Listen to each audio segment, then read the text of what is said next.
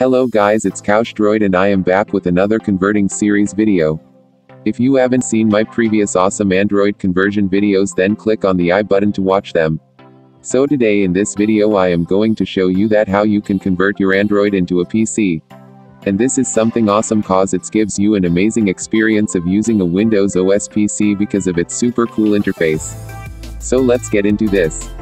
First, download an app called Computer Launcher from the Play Store. This app is basically a launcher which will give you the look and feel of using a Windows 10 desktop PC on your Android phone. So here you can see the interface of this app. It almost looks like Windows 10.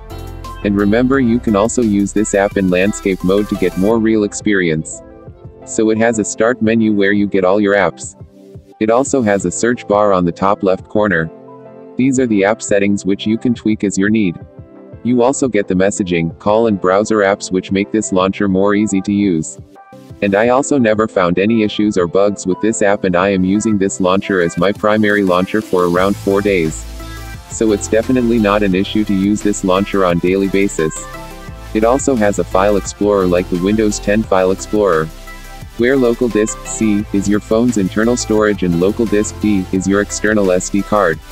And the cool thing is that it also have a recycle bin like any Windows OS, which makes the user experience more real. When you delete any file, it will first go to the recycle bin, then from there you can restore or permanently delete it. To restore files from recycle bin, you just have to cut or copy the file and paste it wherever you want. You can also change the name to whatever you want to keep.